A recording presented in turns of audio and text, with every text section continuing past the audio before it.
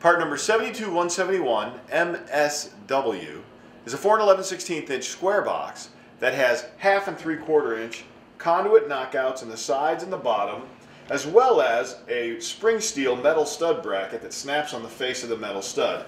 As you can see here, we have a metal stud in a construction situation.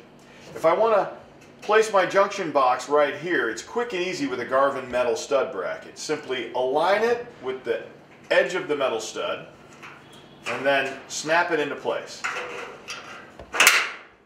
That will temporarily hold it in place while you connect your conduit to the top, the sides, bottom, or back of the box. Once your conduit is in place and your connector is in place, you then should secure this box to the stud using the screw holes provided on the face of the stud.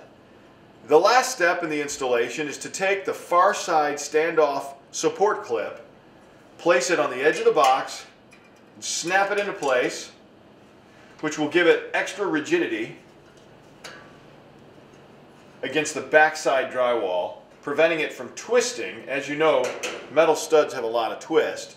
So this far side support leg, once it's snapped on the edge of the box, will give good support from the backside drywall, keeping it flush with the surface you need.